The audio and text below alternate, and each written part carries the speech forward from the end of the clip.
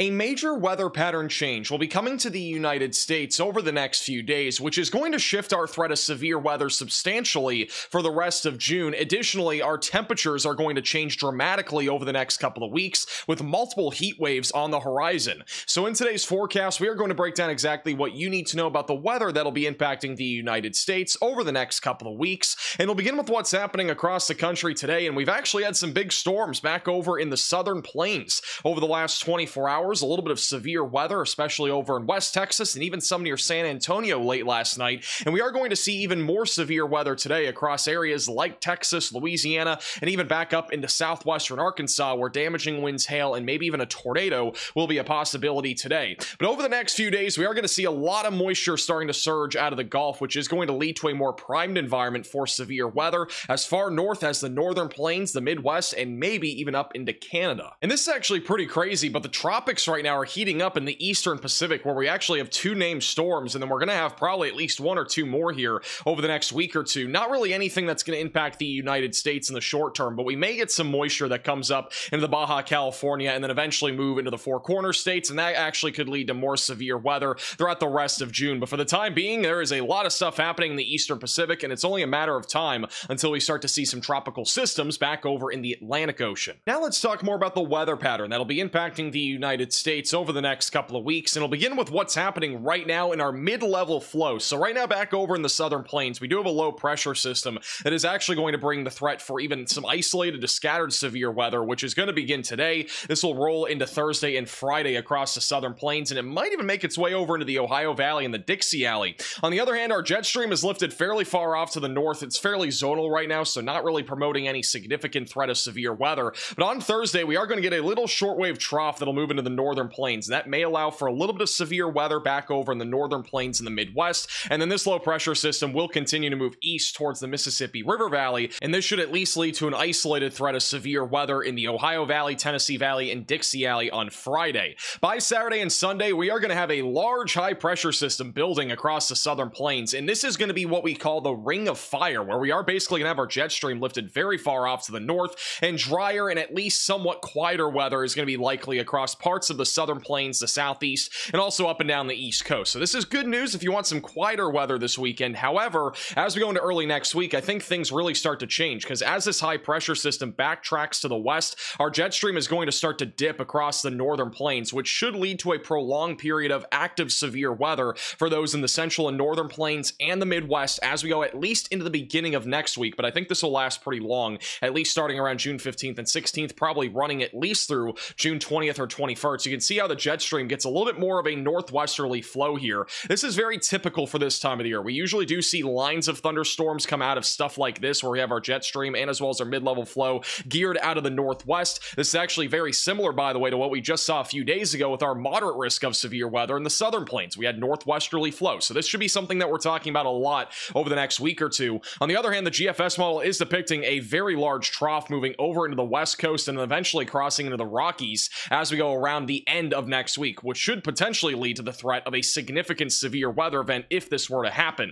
And then eventually by around June 20th and 21st, this is where things get a lot more uncertain, as that is still about 10 to 11 days out from now. But I do think we are going to continue to see a very active weather pattern, especially in the central and northern plains, the Midwest, the Ohio Valley, and perhaps even still the southern plains through the middle and end of June. That is at least what we're generally expecting here for our synoptic weather pattern. Obviously, the significance of all these severe weather events anytime beyond 5 days from now is very uncertain, but it does look like we are going to have plenty of severe weather for the rest of June. Before we get too far into today's forecast, we need to take a break and talk about my favorite snack, chomps. Chomps are a fantastic shelf-stable snack and a great source of protein for any moment. Whether you are out chasing a tornado or watching one from home, you can stay focused without needing to stop and grab something to eat. With bold flavors and 0 grams of sugar, you are getting more of the good stuff and none of the junk. That means there is no soy, no dairy, no artificial preservatives, colors, or nitrates. My go-to is their brand new smoky barbecue. It gives me a quick hint of that Texas barbecue that I used to enjoy when I lived in Texas, while also being a delicious and satisfying snack. But there are tons of other options as well, including their original flavor and jalapeno flavor. And trust me, you will find a flavor that you will love. So what are you waiting for? Head over to Chomps today with the top link in the description below and grab some for yourself, and let me know down in the comments below what your favorite flavor is. Now that I am refueled, let's get back to the forecast. And talking a little bit more about our severe weather threat here over the next couple of weeks, let's talk a little bit about our supercell composite. This basically takes a bunch of ingredients and shows us our potential for supercell development over the next week or two, and this beginning with what's happening Wednesday and Thursday. And notice how most of our values are geared towards areas like the northern plains and then also back into the southern plains. So we should continue to at least see some isolated scattered severe weather in this area for the rest of this week. By the weekend, notice how these values start to go a little bit further off to the west, and they're also really here in the high plains and all across the Great Plains, where there will likely be some supercells as we go into the weekend and as eventually into early next week, as long as we have some sort of initiator like a cold front or a dry line. And I do fully expect that we will have that during the weekend and early next week across the Great Plains. But notice how these values are starting to lift very far off to the north by the middle and end of next week. This indicates that we are going to start to see our severe weather threat start to shift further to the north, which this is again very typical for the middle of June. We usually do see our severe weather threat dwindling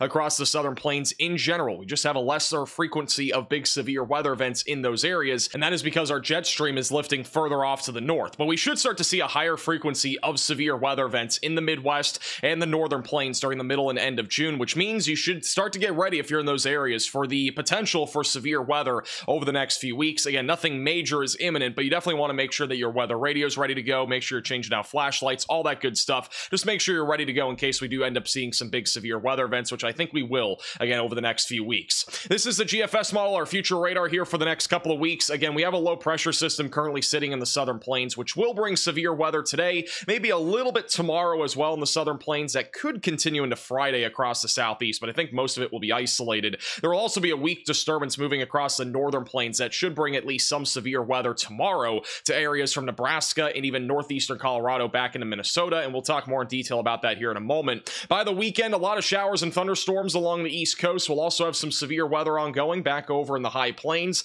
It should be relatively isolated to scattered, but I wouldn't rule out maybe one day where we do get a photogenic tornado, maybe even a few tornadoes out of one of these events. But in general, it's a little bit too early to tell, simply because a lot of it will be because of mesoscale features rather than synoptic features like a large low pressure system. And then by the middle of next week, I think we're going to continue to see just kind of this hit or miss weather pattern where there will be some areas that see storms and even severe weather and others that don't. And I think a lot of it's going to be based off of, again, mesoscale features rather than a large scale low pressure system. I really think that changes though by the end of next week. I think we're going to start to see some bigger storm systems here across the northern and central plains in the Midwest, and we should end up seeing the threat here for actually some more organized severe weather events. I really think over the next 7 days or so, it's going to just be a lot of localized events that are not really coming from large scale low pressure systems, but that should really change during the 3rd and 4th weeks of June. And you can see the GFS model does show a lot of those events happening back over in parts of the northern plains, the Midwest, and the central plains. So again, it should start to get pretty active here as we get closer to the middle of June. At least for now though, it's at least somewhat quieter. We're going to continue to at least see some severe weather, but definitely not nearly as significant as how we started with the beginning of June. And just a heads up, we do have a little bit of severe weather ahead for the next couple of days, beginning with today, which is Wednesday. We have a trio of marginal threats of severe weather, one back over in the Pacific Northwest, another one in the Midwest, and then one back over in Texas, Louisiana, and Arkansas, and a little slight risk that does include Houston, Texas, and even back over near San Antonio. Main concern for today will be damaging winds and large hail in all three of our risks. However, there is an isolated chance for a tornado or two, but it's going to really depend on storm mode today. I think there's just going to be too much convection for there to really be an organized threat for tornadoes, but I would not be surprised if we get one tornado somewhere back over in southeast Texas during the early to mid-afternoon hours. And then on Thursday, our threat of severe weather will be in two different areas. We got one back over in the Midwest in the Central Plains, and then another one back over in Texas. Isolated damaging winds and hail is the main concern with our southern risk. I do think that we'll have wind and hail in our northern risk, and actually I wouldn't be surprised if we had some significant hail, but I also think there's a chance for an isolated tornado back over in South Dakota, maybe even in southern Minnesota. So definitely make sure that you're staying weather aware, have multiple ways to receive warnings. There is a low chance of a live stream both today and tomorrow, so make sure that you are staying tuned to the channel. So here's the timing for today. A line of thunderstorms is weakening this morning, but we will see more storms fire up during the early to mid-afternoon hours here across southeastern Texas, the biggest concern being hail and wind, but a low tornado risk may exist with any storms that may stay a little bit more discreet or semi-discreet during the early to mid-afternoon hours. I think by around 5-6 o'clock this evening, things are going to start to quiet down. There will still be plenty of storms out there. Just generally speaking, the severe weather threat should be lower after 6 o'clock tonight. And then on Thursday, the storm storms will continue to move to the east very slowly. Localized flooding may become a concern there across Texas. Notice that we may have some big storms back over near Houston and even southwestern Louisiana tomorrow afternoon. Biggest concern will be damaging winds and hail. Very low tornado risk out of that. And we may get a few storms that creep their way over into Arkansas, Mississippi, maybe even western Tennessee on Thursday. Generally speaking, if there's any severe weather, it would be isolated hail and wind. Tornado threat near zero for those areas. And then on Friday, a little bit more storm activity is expected,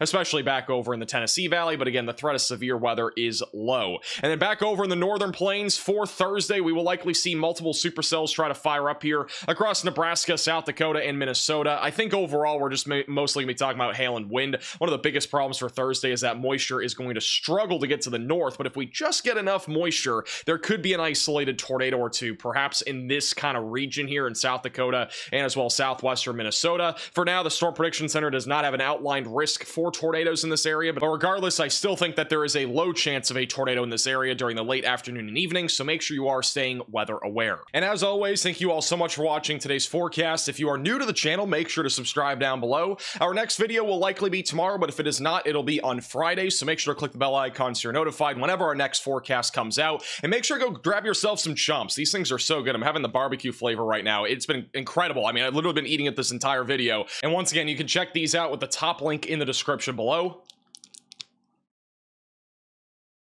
They're so good. And once again, we'll see you guys all again in the next forecast.